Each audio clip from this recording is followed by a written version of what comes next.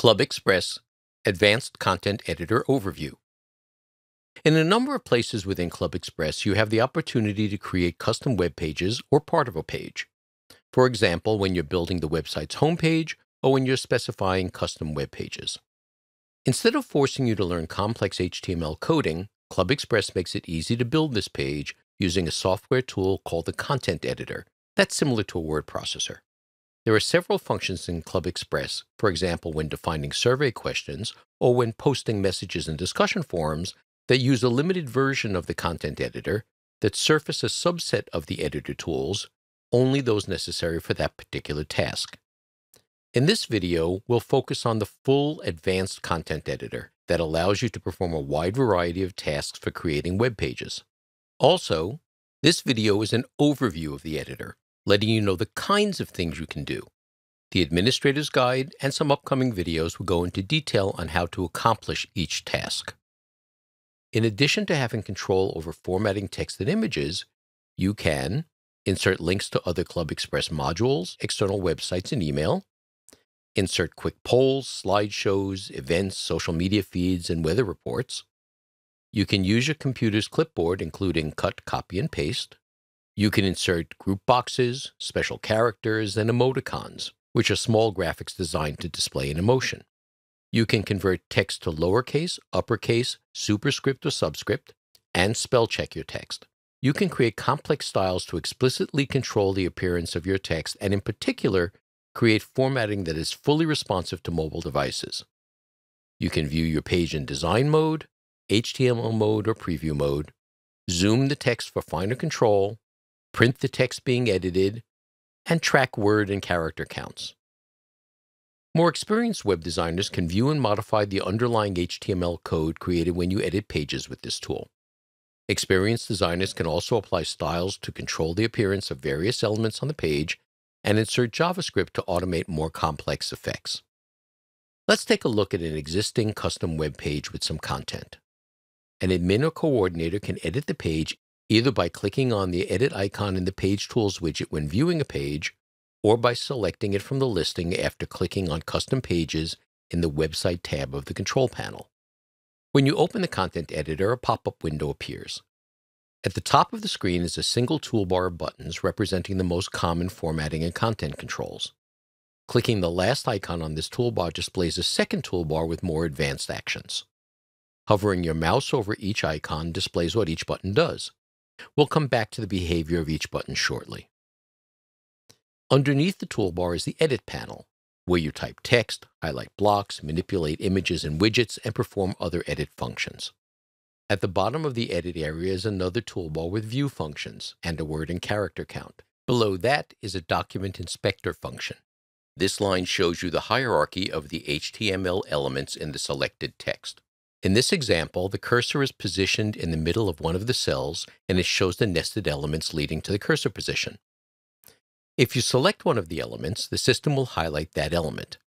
For example, click the TR entry in a table, and the whole row is highlighted. You can also click the Remove Element option to remove the preceding element, in this case, a font specification.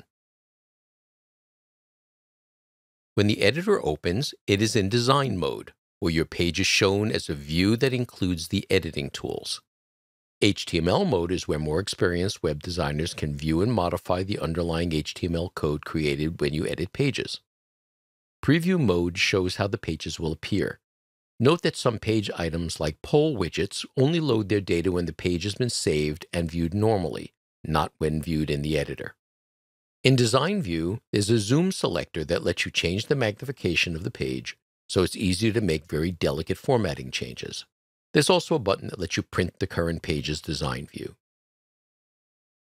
The editor window can be repositioned and dragged to be wider or longer, and the editor will resize automatically to fit the new window. You can also click the Maximize icon in the top right corner of the window to maximize it to the full size of your active browser view pane. You click Save to save your changes or Cancel to discard them. You'll be asked to confirm a cancel operation. Both buttons close the current window and return you to the previous screen. Note that you should save your work every 15 to 20 minutes to make sure you maintain the currently logged in session. If you don't do this, the system may close the active session and you risk losing all of your work. This session timeout varies on your level of access. For administrators, it's 60 minutes. The system will give you a warning approximately 5 minutes before a session is due to expire. On the right side is the page building sidebar with 2 tabs. One is for inserting rows and one is for inserting predefined widgets. The sidebar can be hidden at any time to allow greater width in the editor. To show the sidebar, just click on this toolbar button. The first tab allows you to insert specially formatted page rows. Different combinations of columns and widths are available, as well as options to float images to the left or right of text. Rows can be inserted anywhere, for example into other rows, to form more complex layouts. We strongly recommend that you use these page rows for all content on the page. They will ensure that your content is properly formatted for and responsive to mobile devices. So although in the past it was common to use HTML tables for general page formatting, tables should now only be used to present tabular data. When you make a selection from the list, a row is inserted into the edit area with the desired format. The panel is shown with 2 boxes of dashed lines. These boxes will not be displayed when you save the page. You enter content into the inner box. The outer box represents 10 pixels of padding on all sides of your content. A blank line is also entered above and below the new panel, allowing you to position the cursor so that you can add more rows or enter content that does not need to be in a row. This page has several rows, each with its own column layout. The current page row is highlighted. When more than one row has been added to the page, new icons appear on the side panel to move the current row up or down, or to delete it. You should not try to delete the outer and inner boxes since they control the edit area's responsiveness. If you don't want a specific row, cut and paste its content to a different part of the page, and then click the delete icon to remove the row. Note that when you edit older existing custom pages that have not been updated to use this responsive container model, we place the page's content within a one-box, 100% width container. This does not affect the original content of the page. Many editor functions work on a block of text that has been highlighted by dragging the mouse cursor over the text. The editor also supports drag and drop to move highlighted text from one part of the page to another. Many of the toolbar functions use the same icon and perform the same functions as a typical word processor. Hover your mouse over each button for the name and any shortcut key for each function. I have already clicked the Show Hide Additional Functions button to open the second row of buttons. Note that there are buttons and keystrokes to undo and redo changes. Let's take a look at what the buttons do to format some existing text. You can select the text style, font, size, and color. You can specify bold, italic, and underline attributes. You can select the background color, specify left, center, right, or fully justified text. You can specify numbered or bulleted lists. You can indent and outdent, convert text to upper or lower case, convert to superscript or subscript, or you can strip formatting from text. And you can spell check your text. Now let's take a look at inserting content into the page. You can use your computer's clipboard, including cut, copy, and paste. Note that the system will block attempts to paste an image copied to the clipboard, perhaps from within a word processing document. Sometimes, content copied into the clipboard from source materials, such as documents and web pages, contains formatting that's not suited to your page. A common way to clean the text is to copy the text into the clipboard, then paste it into a text editor, such as Notepad, which removes all of the formatting, and then recopy the text from Notepad and paste it into your content. You can insert horizontal lines, special characters, and emoticons. They're small graphics designed to display an emotion. So much for the obvious items. Let's look at some of the other buttons. You can embed videos, for example, from YouTube. You can insert links. to other ClubExpress features and pages, or to external websites and email. You can insert and specify the properties of tables and individual cells. You can insert and resize images and photographs. You can insert group boxes. And you can even create complex custom styles to explicitly control the appearance of your text. Now let's take a look at inserting widgets. On the page building sidebar, there's a tab that lists the various widgets that you can add to the page. ClubExpress supports several widgets that can be inserted wherever the editor is used, including the page header, common content boxes, the home page, custom web pages, and other places.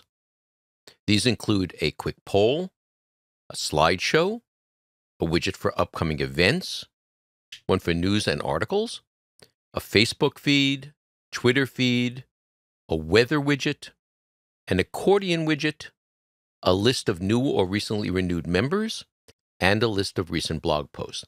As new widget types are added, they'll be available in this sidebar. Let's take a look at these widgets. You can insert a quick poll where members select one radio button as their vote and then can immediately view the results of all votes cast so far. You can insert a slideshow that's based on a photo album. So before you insert a slideshow, you must first create a photo album and add the photos you want to it. Slideshows work much better when all photos are the same size, so take some care in picking photos or crop them to the same size before adding them. You can insert a list of upcoming events. You specify how many days out to look, and optionally choose the event categories to include. Note that multiple event widgets can be placed on the page. For example, you might have one listing upcoming writing events and another listing upcoming education events, each based on different categories. The Insert News Articles item lets you paste a news item or article into the current editor session. Many clubs and associations use the News Articles function to collect and organize small articles for republishing on the homepage, in event reports, or in blast emails. You might use this option when you're building out the homepage of your website, or in a blast email comprising a series of articles written by other officers or club experts. Note that the inserted text is statically inserted. It's not linked back to the original and won't be updated if the original is updated. Inserting a Facebook feed places a dynamic panel showing your club's or some other Facebook feed within a page of your website. If your club has already defined its Facebook page under social networking, this page will be shown automatically. If not, you just enter the page name. Note that this widget only shows posts from the last 60 days.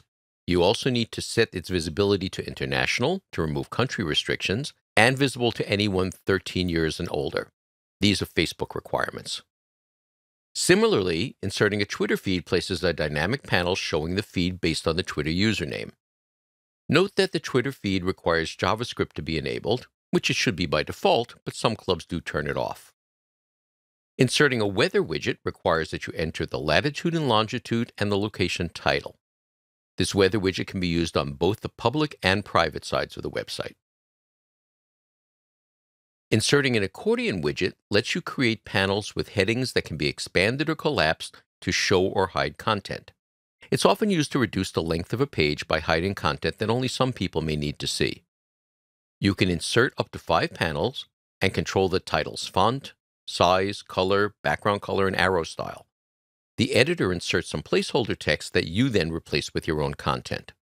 Normally, the panels butt up against each other, but you can also have the system insert a blank line between them by checking the appropriate box in the configuration. When you save the page, the accordion is initially displayed collapsed, and you click the arrow to expand it and show the hidden content. Click the arrow again to re-hide it. You can insert a new or renewing members list. You specify whether you want the list to contain new or renewing members and how many days back the system should look. When you save the editor session, the widget generates a list of new or renewing members sorted alphabetically by last name. The list is sensitive to the visibility settings in the member directory. If a new or recently renewed member has chosen not to be visible in the directory, he or she will not be in this list. Also, please note that this list does not update in real time. A member who has just signed up or renewed will not be displayed in the list until the next morning. And finally, you can insert a list of recent blog posts for one or all of your site's blogs. The list displays the name of the blog, the titles and dates of the posts, and the titles linked to the actual blog posts. So you can see that the Advanced Content Editor gives you a wide range of tools for adding content to your web pages, events, emails, and other ClubExpress functions. Take a look at your ClubExpress Administrator Manual, which is available on the Support tab of your control panel, for details on configuring and using some of the more intricate features, for example, to learn more about tables or custom styles. Thanks for watching, and we'll see you in the next video.